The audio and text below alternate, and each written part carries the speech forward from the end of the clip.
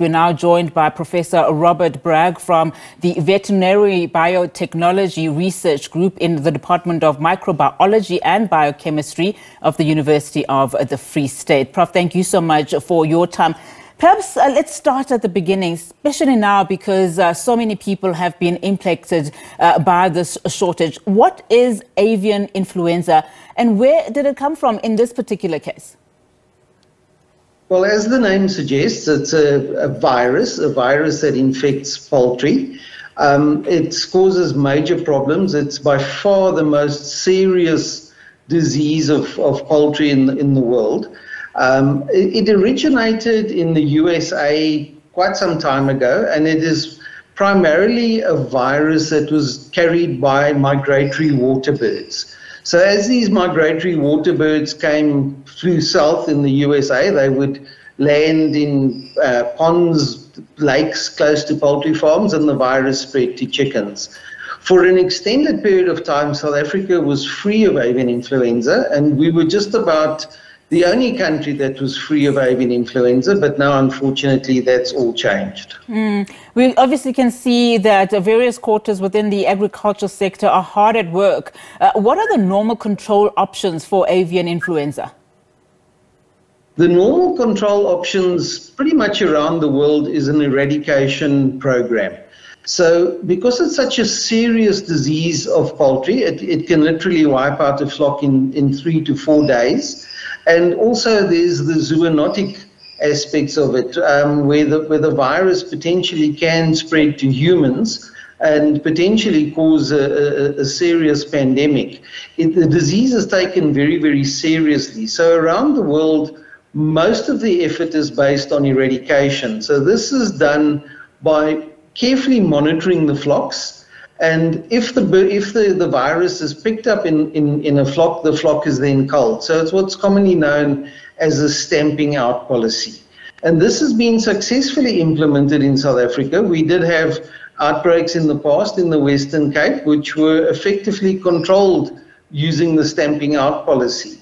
However, the problem is if you're culling the birds, particularly if you start culling the breeding birds, there's going to be a shortfall in eggs and meat, and this is going to potentially last an extended period of time. We're already seeing that, Prof. In fact, the Department of Agriculture is saying that it could take anything between 6 to 7 months in terms of the shortages.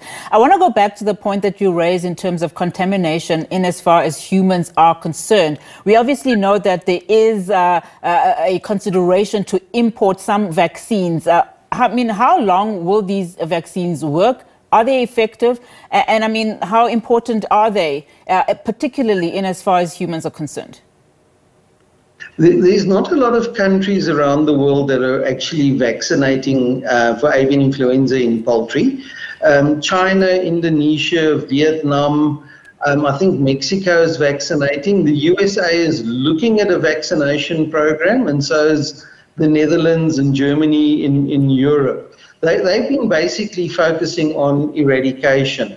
But once the vaccine is imported and you start vaccinating the birds, first of all, you then lose your ability to monitor for the disease. And then secondly, it takes a period of time before the birds are protected.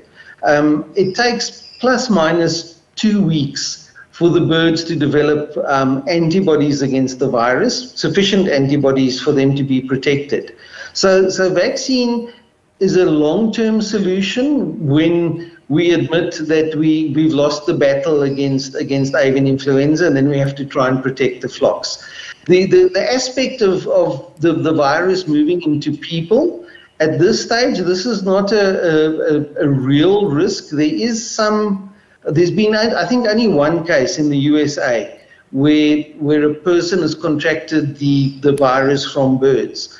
But in the past, there have been problems with influenza virus from birds, and then also influenza viruses from pigs that get into humans, and that has caused then serious human pandemics, like the 1918 Spanish flu pandemic. We had another professor who explained the likelihood or the, that it's highly unlikely that you would get the influenza from consuming the meat, as an example, because of the cooking conditions, as well as the acid that is in your stomach. But a lot of people, of course, are very cautious now in as far as that risk is concerned, from a human contamination perspective.